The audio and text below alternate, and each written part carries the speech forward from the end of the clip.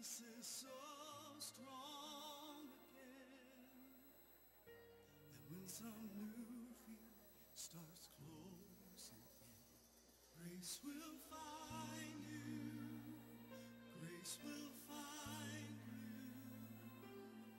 When hope seems gone and you can't get beyond what's behind you, I'll remind you that the Father runs to you. It's his heart to pursue you anytime, any place, anywhere. Grace will find you there.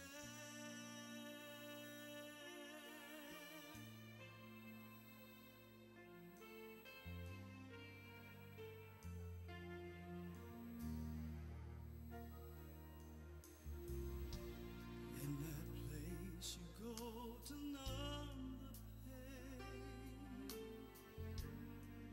In the moment of your greatest shame, when there are no tears for the dream that died, and when love says its last goodbye, grace will find you, grace will find you.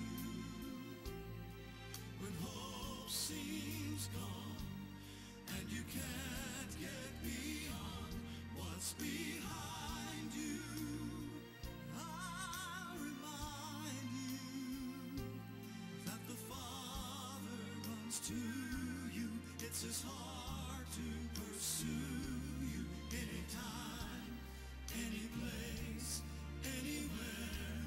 Grace will find you there. Grace, God's grace will find you. Let it find you. When hope seems gone and you can't get beyond what's behind you, I remind you that the Father runs to you. It's his heart to pursue you anytime, any place, anywhere. Anytime, any place, anywhere. Grace will find you there.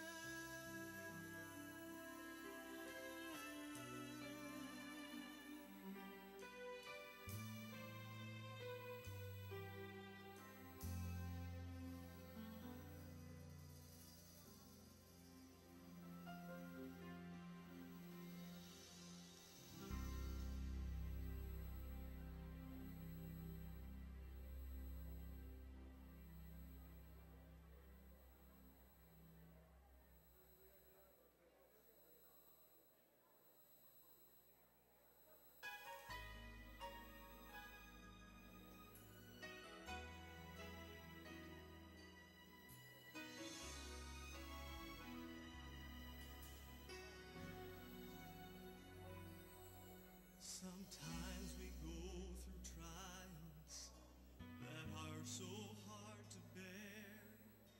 We lift our face toward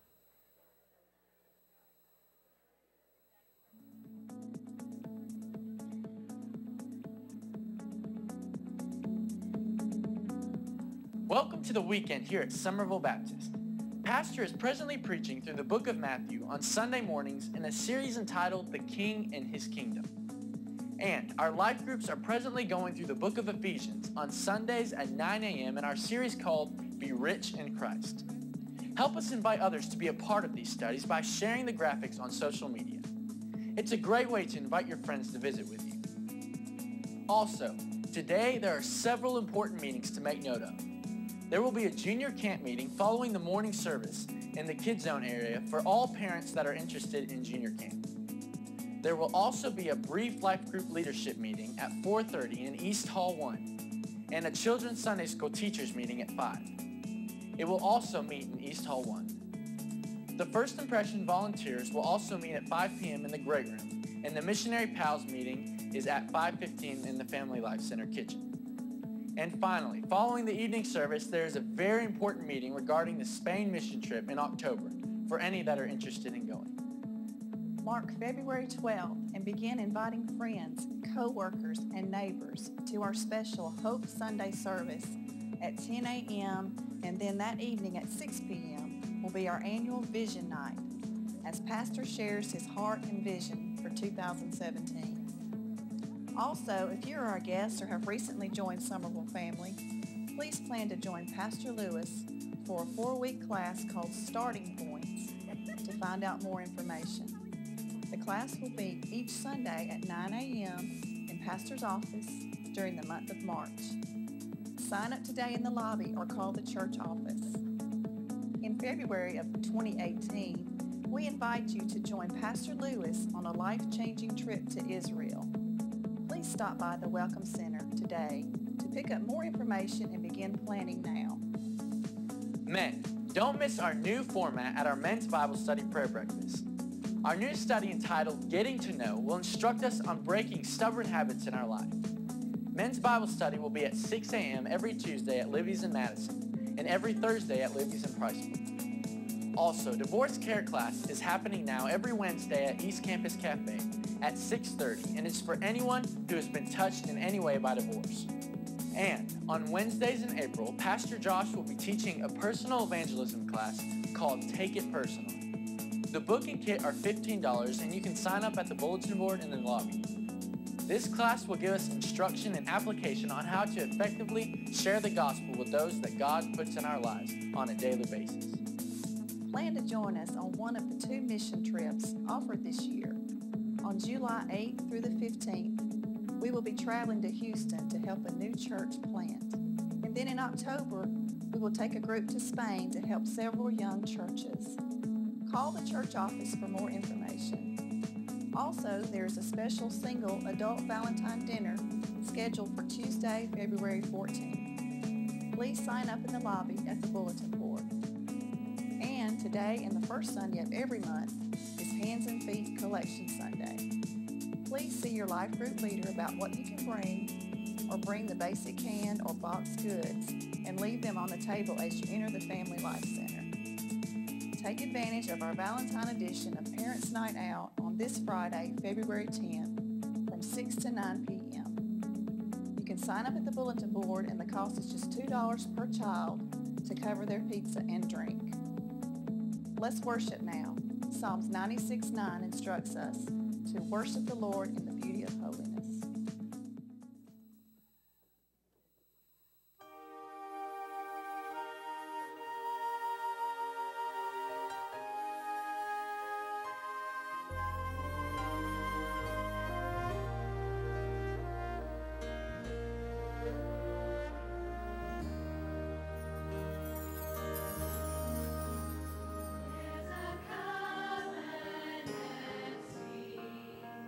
It was written.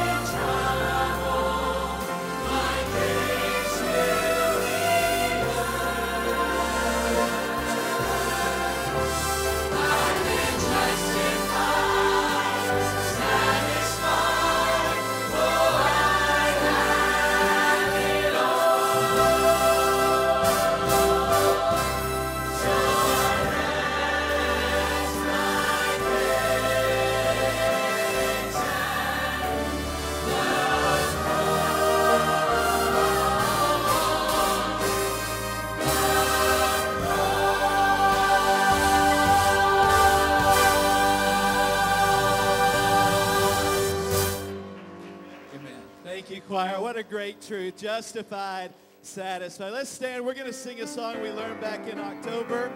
Across the land to the Word of God the Father. Let's sing this together.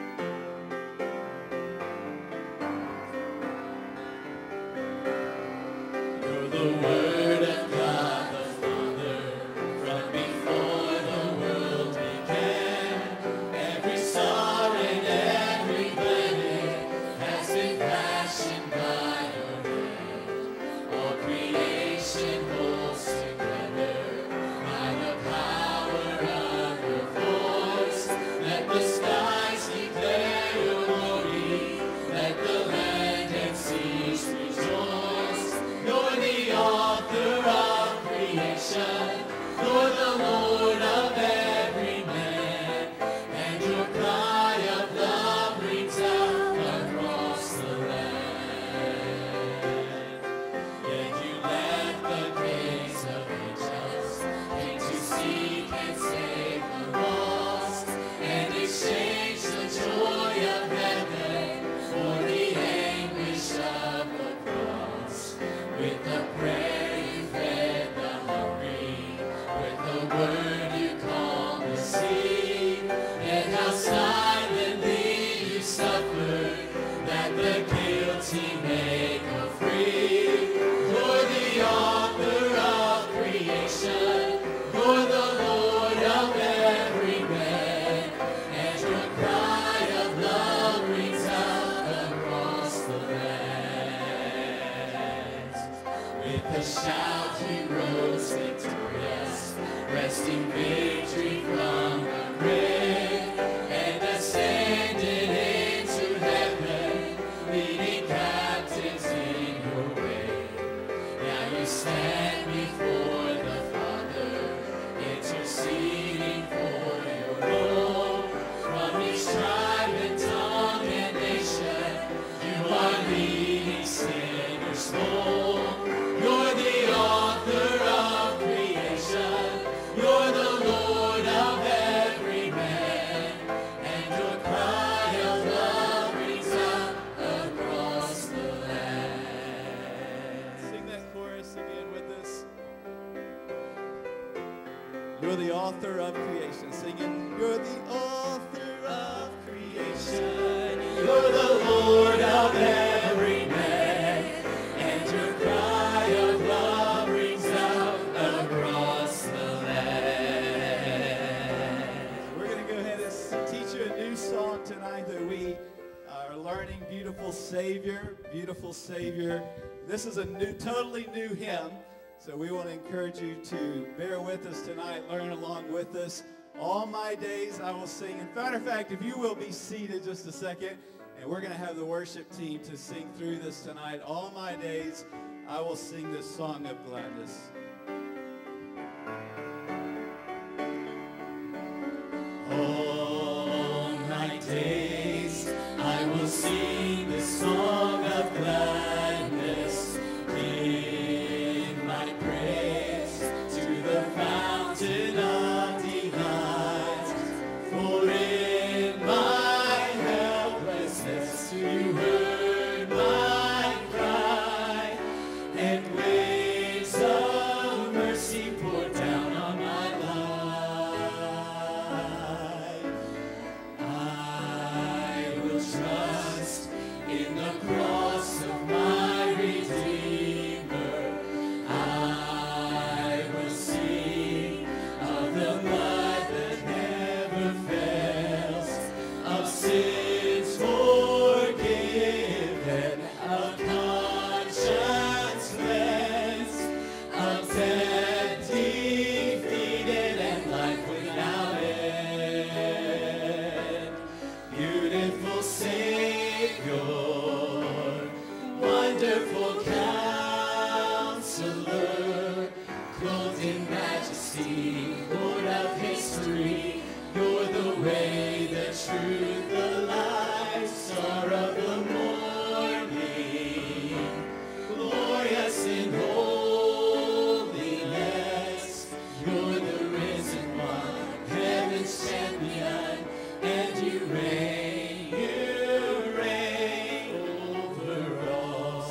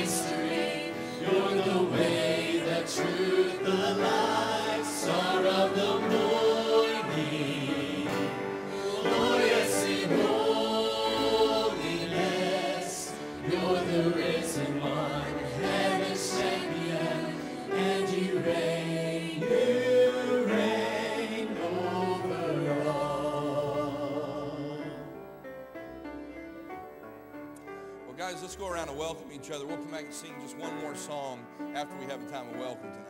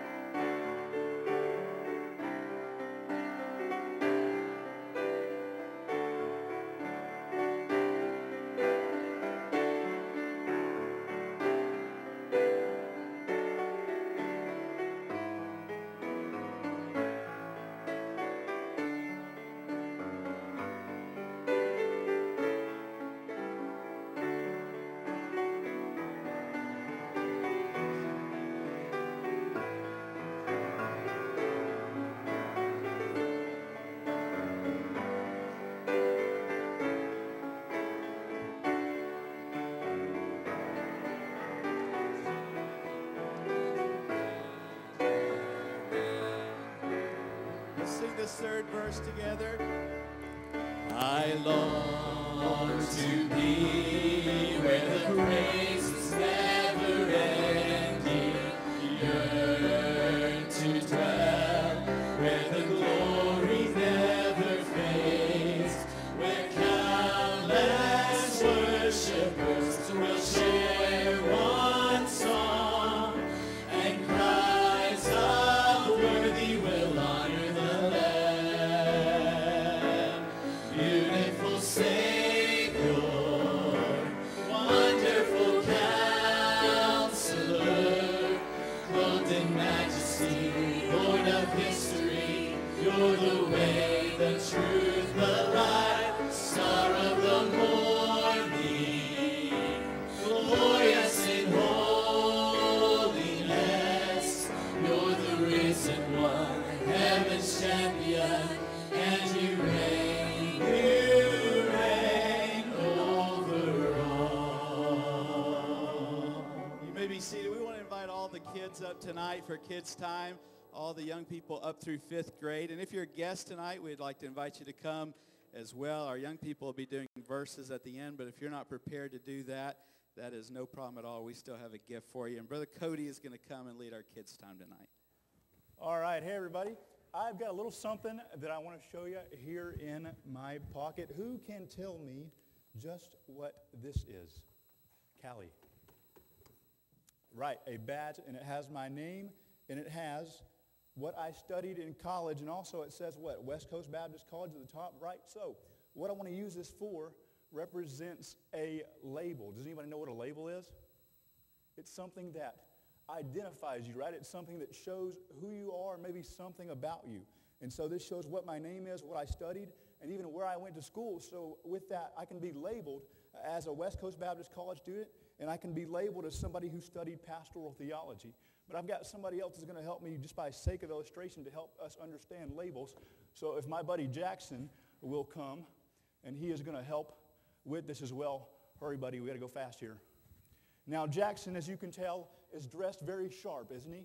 And so maybe in which a way we could label Jackson is just somebody who either really loves going to church, is all about business, or really just likes to dress up. And we can label him that way. We can label him as somebody who has some really nice shoes, or label him as somebody who likes to use a lot of hair gel, right? But the problem with labels sometimes is they don't always do us justice, because sometimes those labels that people can give us can be hurtful.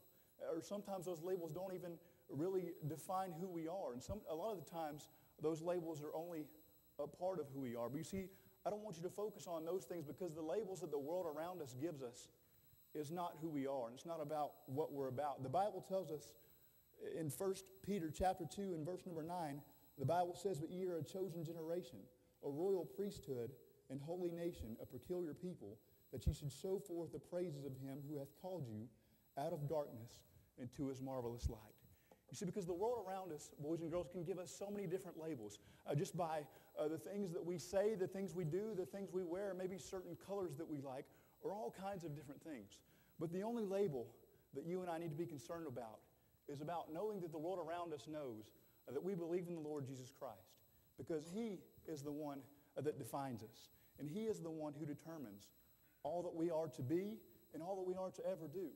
So when you get focused on different things, don't be worried about those labels that people give you. Just be worried about what Jesus Christ thinks of you. Don't forget that he is the one living inside you, and he is the one that you want the world to see. All right, who's got some verses tonight?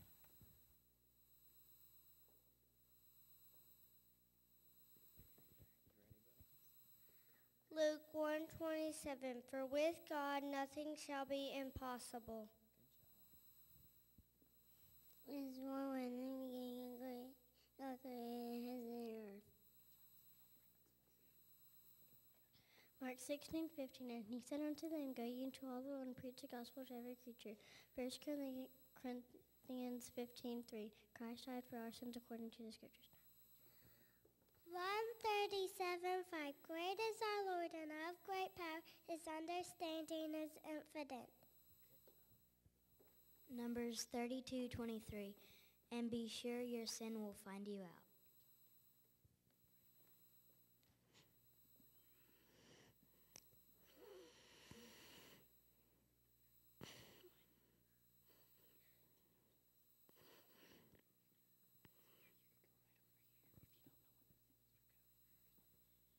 Romans 10:9, if thou shalt confess with thy mouth the Lord Jesus, and believe in thine heart that he hath raised him from the dead, thou shalt be saved. Ephesians 4:32, and be ye kind one to another, tender-hearted, forgiving one another, even as God for Christ's sake hath forgiven you.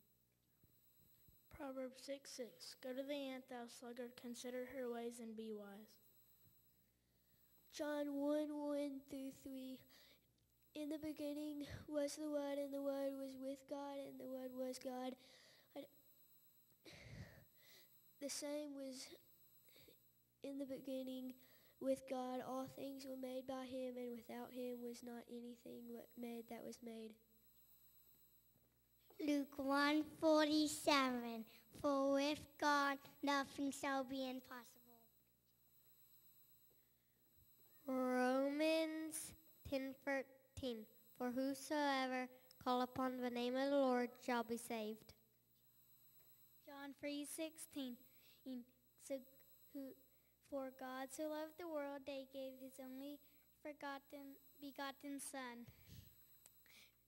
Whosoever believeth in him shall not perish, but have everlasting life.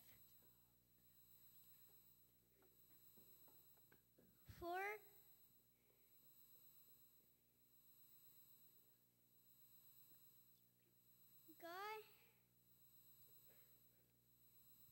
go will and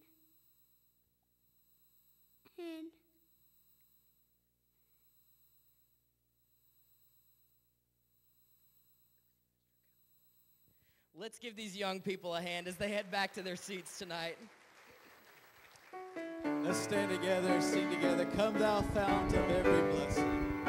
Come thou fount of every blessing, to my heart to sing thy grace. Streams of mercy never ceasing, call for songs of loudest praise. Teach me some melodious sonnet, sung by flaming tongues above.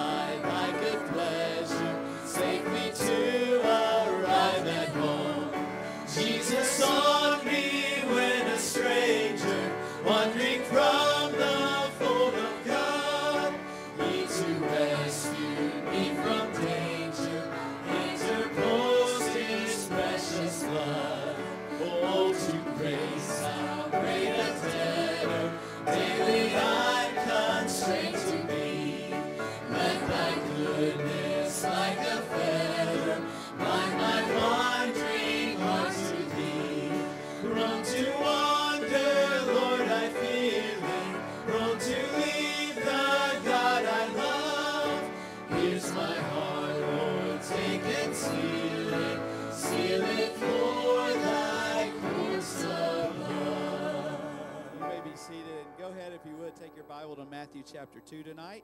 And Christian's going to come and be singing for us right before Pastor comes.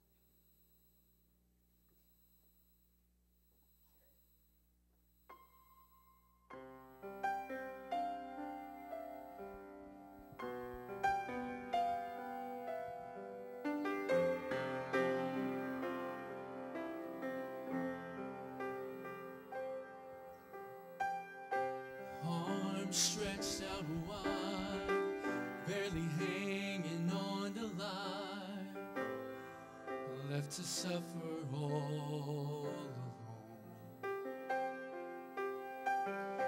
He came for all mankind to bridge the great divide, somehow ended up alone. Because of all the blood and tears you shed, I will never know that kind of loneliness.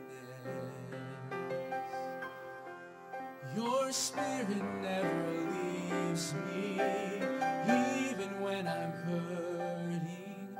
I don't have to bear that burden on my own. You carried all the pain and buried all the shame when you made that rugged tree your righteous throne. Lord, because of you, I'll never walk alone.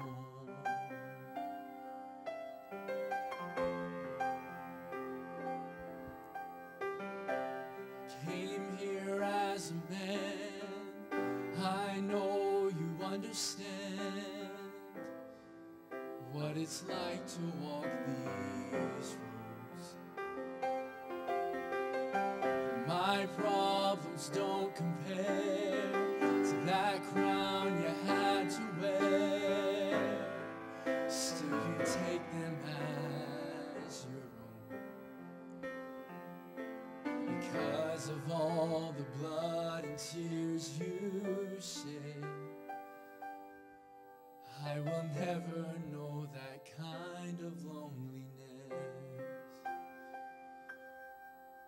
Your spirit never leaves me, even when I'm hurting. I don't have to bear that burden on my own. You carried all the pain and buried all the shame. You made that rugged tree your righteous throne.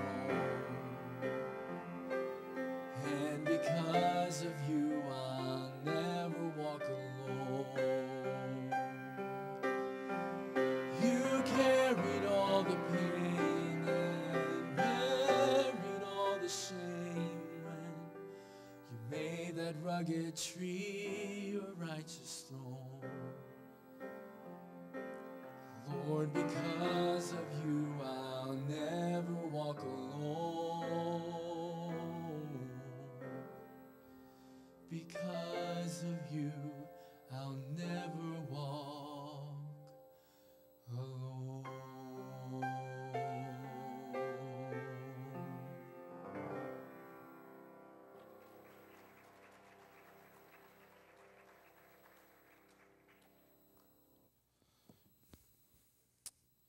How many of you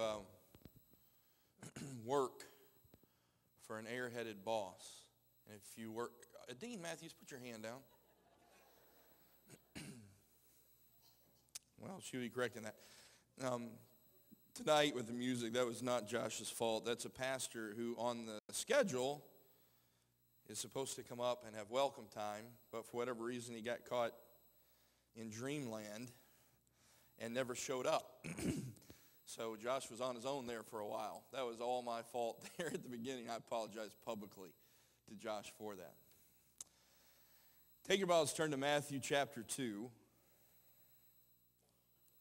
Man, I've just been rejoicing. I had the privilege of preaching at a church up in Huntsville this afternoon. It's just a blessing to be able to tell people what God's doing in your church. how God's working through his people. And I have to tell you, it's a privilege to be pastor of this place. I mean it. And I thank you. I thank you on a Super Bowl Sunday night that a crowd like this is here. That's a great blessing. Because I almost skipped. No, I didn't. Yes, I did. All right. Matthew chapter 2. Let's begin reading again at verse 13. This is a profitable passage, and that kind of did play on words there. You have three great prophecies coming to fruition. I was trying my best. Man, I was in so much prayer this morning, leading up Friday when I'd finished up the message. Lord, help me to make it clear. The Jewish audience knows very clearly the importance, the impact, the potency of Christ being the Passover lamb. To we as Gentiles, that may sometimes not carry as much emphasis, but for our salvation it is incredibly important. So I pray that it was clear enough to you. The great impact of that is that Jesus Christ went to unbelievable lengths to be our sacrifice. And that's the truth you come away from. Tonight there's a couple of other prophecies in this passage. I'll skip. We already went through verse 16. Let's begin reading now at verse 16. We'll start. This is a familiar verse from last week. It says, Then Herod, when he saw that he was mocked of the wise men, he wasn't publicly mocked, but men that are power hungry are often paranoid. He was exceeding wroth and sent forth and slew all the children that were in Bethlehem and in all the coasts thereof from 2 years old and under, according to the time which he had diligently inquired of the wise men. We know this story from last week, the slaughtering of all the babies 2 years of age and under. And then verse 17, you find the key phrase showing up for the second time now in this passage. Then was fulfilled. Here comes the prophecy now that was fulfilled. Then was fulfilled that which was spoken by Jeremy. We know him as Jeremiah. Jeremy the prophet, saying, In Ramah was there a voice heard, lamentation, grieving, and weeping, and great mourning, Rachel weeping for her children, and would not be comforted because they are not. In light of that, take your Bibles and turn back to Jeremiah chapter 31, please. This is what he's quoting from. Jeremiah chapter 31. We're going to be in here for just a few minutes in Jeremiah 31. Jeremiah 31, I believe, is one of the great chapters in all the Old Testament. You'll see this by the end of the passage. In Jeremiah 31, he's quoting directly from verse 15.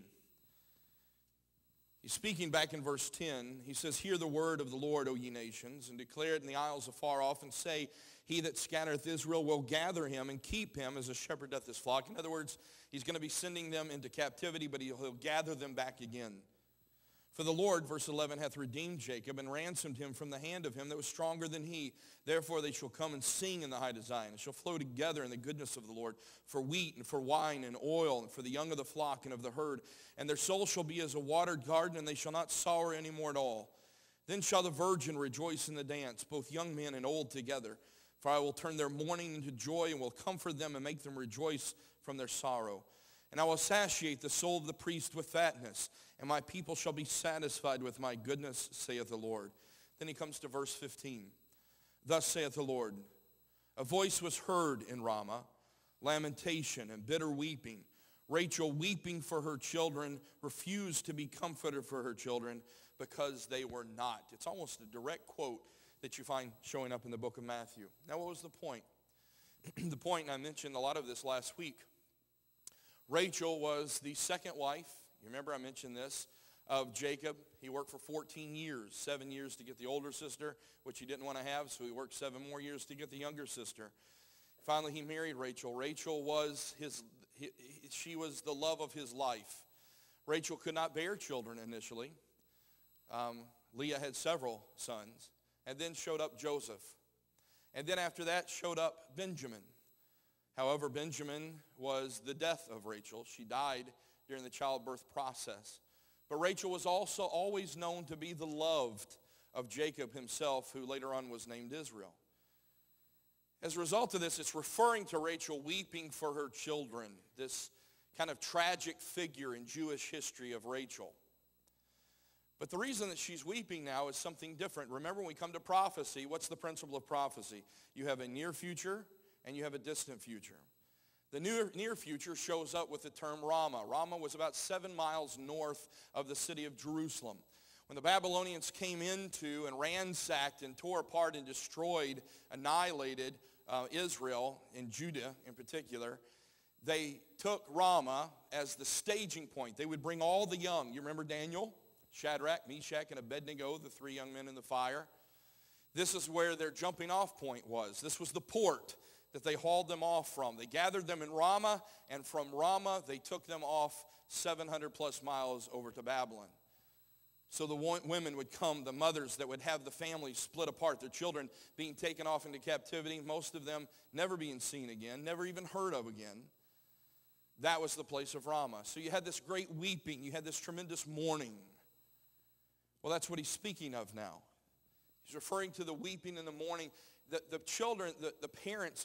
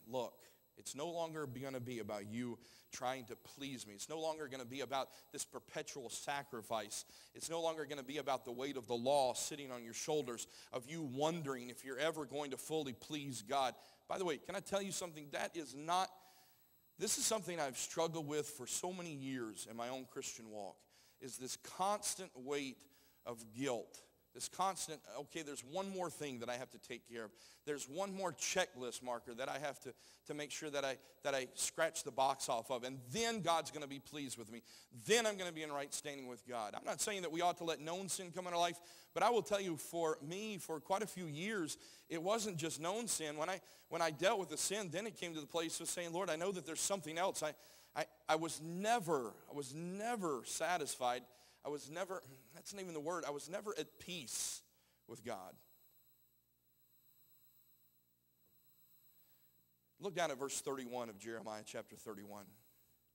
I want you to see now what he says. Behold, the days come, saith the Lord, that I will make a new covenant with the house of Israel and with the house of Judah, not according to the covenant that I made with their fathers in the day that I took them by the hand to bring them out of the land of Egypt, which my covenant they break, although I was an husband unto them, saith the Lord. But this shall be the covenant that I will make with the house of Israel. After those days, saith the Lord, I will put my law in their inward parts, and write it in their hearts, and will be their God, and they shall be my people. And they shall teach no more every man his neighbor, and every man his brother, saying, Know the Lord. I love this. For they shall all know me, from the least of them unto the greatest of them, saith the Lord. For I will forgive their iniquity, and I will remember their sin every time they do sacrifice. No, I'll remember their sin no more. I'm telling you, those are precious verses.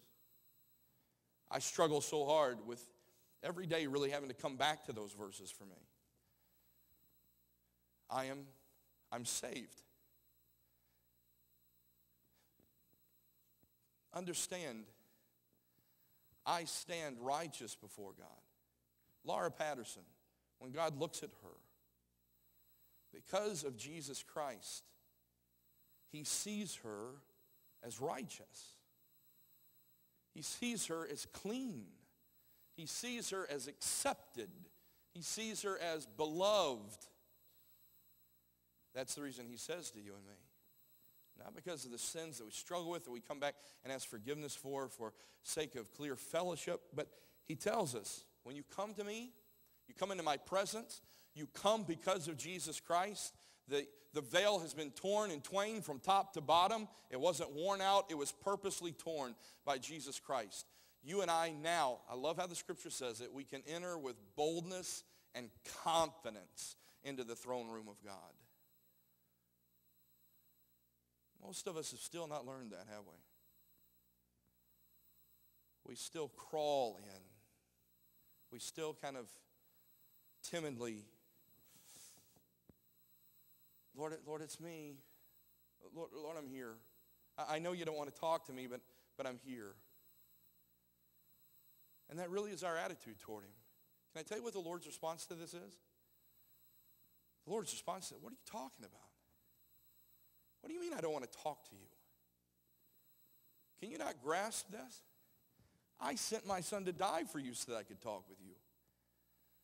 I went to the ends of the earth so that I could have fellowship with you. I could have started all this over again.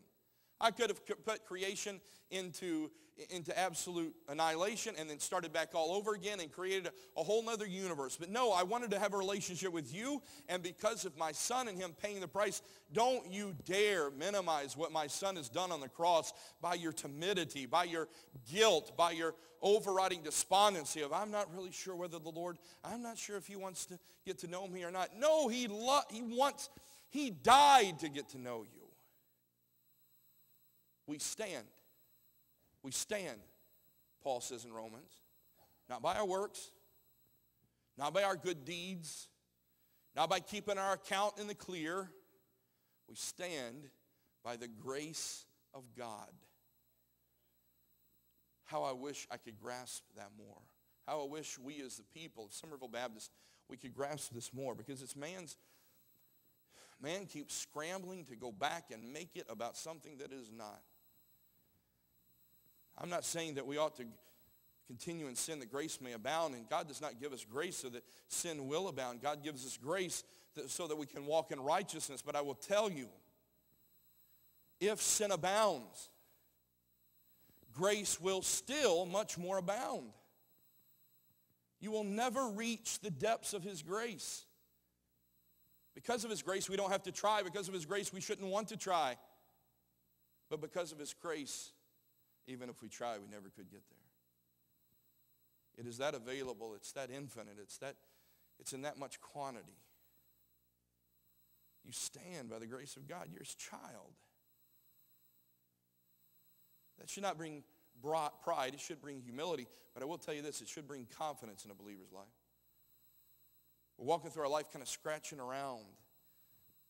We sing victory in Jesus. That ought to be the anthem of our life. Oh, I just want to walk in victory. I just want to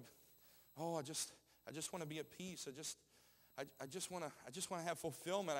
I want to have that confidence that I read about in the Scripture. I'm not trying to minimize this, and believe you me, I struggle with it. But we accept that by faith. I can be confident because I believe what Jesus Christ has said about me. We can keep believing the flesh. We can keep trying to live in the old man. But we are a new creature in Christ. That old person that was before is gone. It's passed away. Everything has become new, whether you believe it or not. I heard Mark Lowry say this years ago. You know, I'd have had a lot more fun in life. When we get to heaven, we'd have had a lot more fun in life if we would have just realized we were going to make it. You think about how you and I live our life. Oh, Lord, this bill. Lord, this job. Lord, this relationship. Lord, how am I going to get through all these things? Lord, how am I going to... And so we're constantly looking with this fear and this doubt. Look, God has already put it on the line that he's going to give you the grace that's needed. He's going to give you the strength that's sufficient. He said that to the Hebrew children when they were in the wilderness about their shoes. He said, thy feet shall be, Deuteronomy 33:25, thy feet shall be as iron and brass, and as thy days, so shall thy strength be. The same is true for you and me now. He says, I've given you power to tread upon serpents and scorpions and over all the power of the enemy, and nothing shall by any means hurt you. My grace is sufficient for you. Now we can either walk in the lack of confidence of the flesh and keep telling ourselves who we used to be, or we can finally say, Lord, I am a child of the King. Lord, I stand before you, beloved. I'm going to live my life. When I mess up, I'm going to ask forgiveness. I'm going to keep the account short, yes. But then I'm going to go forward knowing that you've not held that against me, knowing that you're not keeping this over my head. You've forgiven, and now we move on, and I remember there's sins no more. That's what the covenant of the prophecy of Ramah tells us. And then there's a third prophecy. Go back to Matthew chapter 2. And this profitable passage brings up a third and final prophecy.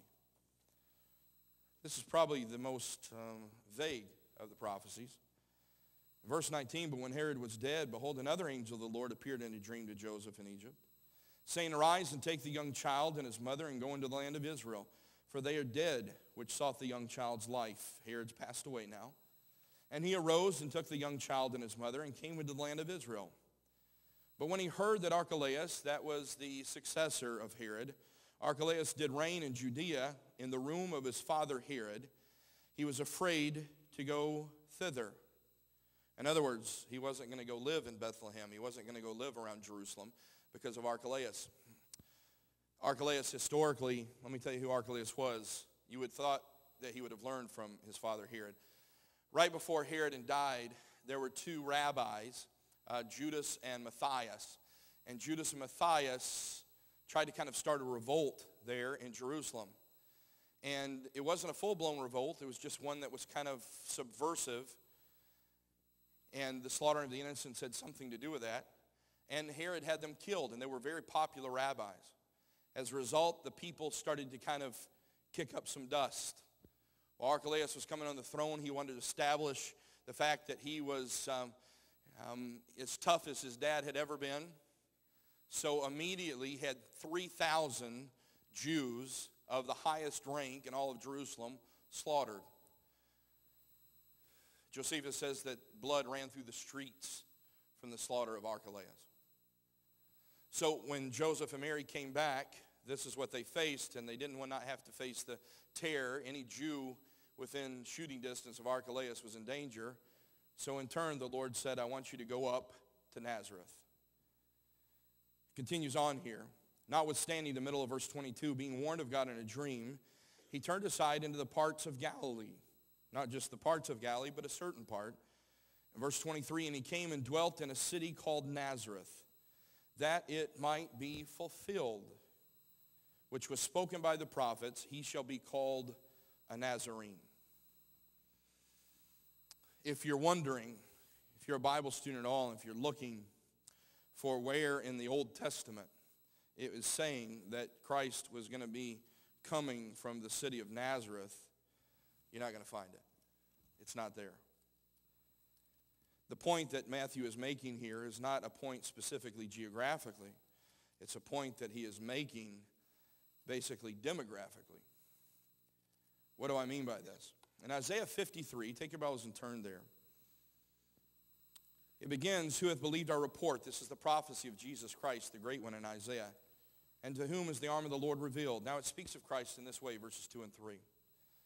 Isaiah 53 and verse 2, for he shall grow up before him as a tender plant, and as a root out of a dry ground. He hath no form nor comeliness, and when we shall see him, there is no beauty that we should desire him.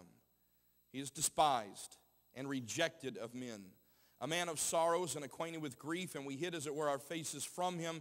He was despised, and we esteemed him not. He goes on to say, surely he hath borne our griefs and carried our sorrows. By his wounds we are healed. By stripes we are healed. But it's very key in verses 2 and 3. Now, let me explain this to you, and maybe I was trying to figure out how to paint this picture. For those of us who are by our lineage from the South, we might grasp some of this. Have you ever noticed that Southerners, I noticed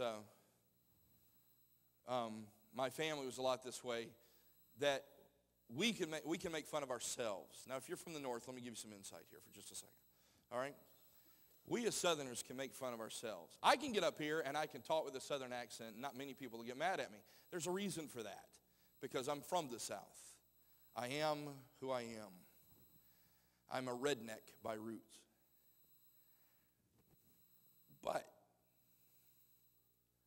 we don't care too much for when those Yankees come in here and start mimicking us. Because now you're not really mimicking us, you're mocking us. And we don't really care for that. We kind of still, even to this day, the younger generation is not so much, but we still kind of have a little bit of a chip on our shoulder. You know, you can call it civil war if you want to. You can kind of get closer to calling it a war between the states, but, you know, let's face the facts, it's really more of a war of northern aggression. Like I said. Why is that? You know what's amazing is that if you go back and study history books, there's a great argument to be made that though in movies and all much is made to do of it, there probably wasn't near the Southern accent that we think that there was. Antebellum South was not nearly as Southern as we tend to think in our kind of way that we talk and speak. The language was much more just like the Northern people spoke. It's when we came out of the Civil War that all of a sudden our culture became much more important to us because of the attitudes of the now North to the South. The Reconstruction, this is purely free, this is just my historical interpretation. I think had Lincoln lived, Reconstruction would have been very different for the South. When Lincoln was assassinated, there came into power those who, much like you find post-World War I in Europe, the same attitude was in the North, that we're going to make them pay for what they did. And quite frankly, you and I would probably be much the same way. As a result of that, there was this attitude of condescension. There was this attitude, we even referred to them as carpetbaggers coming in. There was a lot of justifiably, unjustifiably, I'm not getting into that argument so much, but there was a lot of inequity that took place during that period of time. So there became this chip on the shoulder, this paranoia, because whether it was completely true or not, or to the extent the North had a very condescending view of the South post-Civil War. Now, why am I saying all this? Because we were rednecks to them. Uncouth, uneducated, undeveloped. Can anything good come out of Alabama. You still find that a lot. The Southern culture is much maligned, and it's kind of become a stereotype in Hollywood movies, things of that nature. Well, now you're starting to see. That was the importance, though from the United States it would be the north to the south.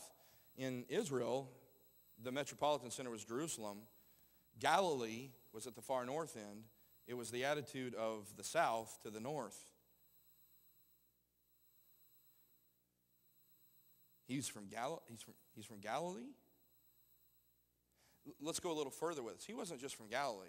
Let me tell you something. The Galileans were looked at as rednecks from those in the southern part of Israel. The Galileans looked down their noses at those from Nazareth.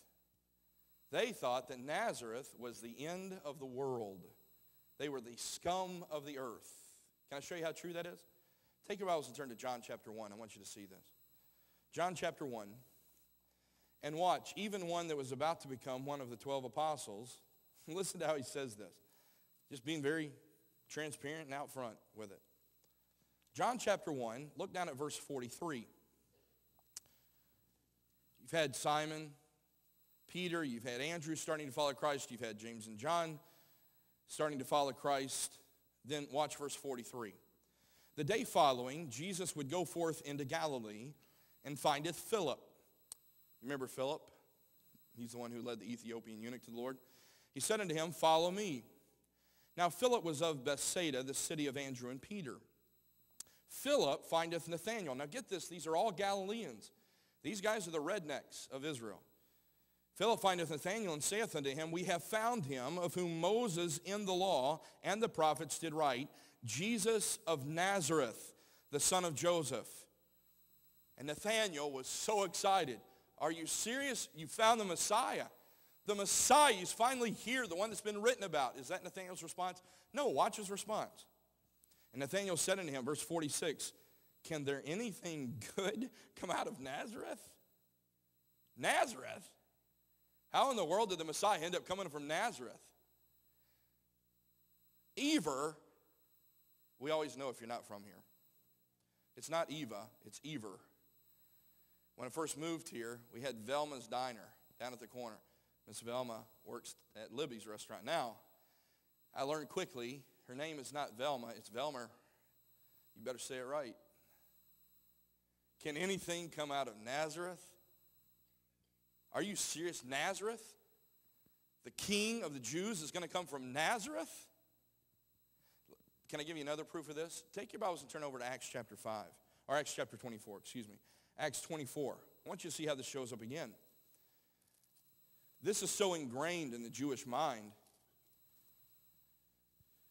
that even in a court of law, they're denigrating Nazareth. Acts chapter 24, Paul's standing before Felix making a defense of his Christianity.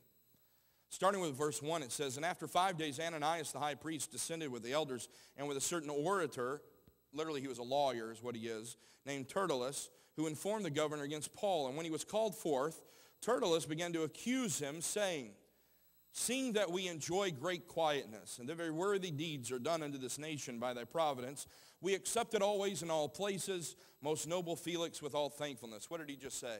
I don't know, a bunch of baloney.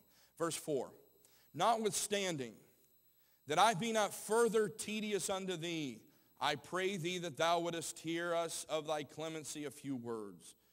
For we have found this man, he's speaking to the Apostle Paul, a pestilent fellow. In other words, this guy is bugging us to death. And a mover of sedition among all the Jews throughout the world. Look now, a ringleader of the sect of the Nazarenes. Ooh. Sect of the Nazarenes. By the way, when he said that, his point was very derisive. He was kind of making, he's the sect of it, the Nazarenes. It was just a euphemism that was used back then of lowlifes, of anything from Nazareth has to be nasty. What's the point of this? I'll tell you what the point is being made here. The point is that he was despised and rejected of men, a man of sorrows and acquainted with grief. He was despised, and we esteemed him not. I want you to understand about Christ. Christ made a point that he was not coming to save kings. Christ was not coming to save the rich. He was not coming to save the educated. He was not coming to save the uneducated. He was not coming to save the poor. He was coming to save all. So he came from a stone manger in Bethlehem. He was born in a stall. He fled to Egypt to come back to show that he was the Passover lamb. And now he is known as Jesus of Nazareth. That nasty town. How could anything good come out of Nazareth? Because whatever God touches turns to the gold of grace. You want to talk about a Midas touch? Then you look at anything that God's grace touches. And he's saying the same thing to you tonight. Don't tell him. Aaron, don't tell him what he cannot do with your life. Ronnie, don't tell him what he's not able to do with your life. Greg, don't tell him where you've been and what you've done, of what God will not do, how God cannot use you. Don't tell him that. Because God's hand can reach down in his grace. And if he can take 5 loaves and 2 fishes, if he can take dust and create man, then he can take the mud and the dust and the dirt of our life and take beauty from ashes. That's the prophecy that's being fulfilled in every life of grace present. A young soldier during the time of Oliver Cromwell in history, he was the revolutionary who tried to overthrow the monarchy in England. He almost got it done, but Cromwell he just stepped over too far. He was a Puritan by philosophy and belief, and he just expected everybody else that they were going to turn into Puritans as well. It got so bad that they welcomed the king back. That's how bad Cromwell ended up ruling. Cromwell ruled with this iron hand. There was a young soldier who had been tried in a military court under Cromwell's rule, and he was sentenced to death, and he was to be shot at the ringing of the curfew bell that night. His fiancée, she climbed up into the bell tower there in London several hours before curfew time and tied herself to the bell's huge clapper. Now you're talking about something that's probably 8 to 10 times the size of this woman. At curfew time, when only muted sounds came out of the bell tower, Cromwell demanded to know why the bell was not ringing. His soldiers went to investigate and found the young woman cut and bleeding from being knocked back and forth against the great bell. They brought her down, and Cromwell was so impressed with her willingness to suffer on behalf of someone that she loved that he let the soldier go back to his fiancée free, saying, "Curfew shall not ring tonight." Why did Jesus Christ go to the cross? Why did Jesus Christ fulfill these prophecies in Matthew chapter 2? Why did he become our substitute? It's because he hung on that cross so that you and I, in sin's condemnation, would not have to. That, my friend, is a profitable passage. Let's stand together.